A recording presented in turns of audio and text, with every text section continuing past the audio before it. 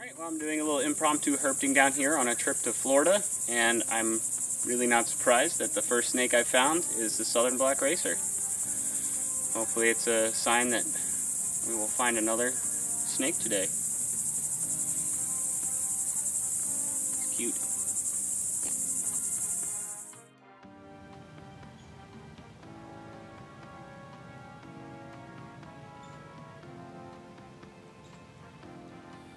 Well, herping in Florida is no easy task in the middle of July unless you resort to nighttime road cruising. Unfortunately, we're actually down here on a dive trip, so usually by nighttime I'm pretty exhausted and ready to hit the sack, but during the evening I did get out and happen upon this little Brahminy blind snake. It's a cool little snake.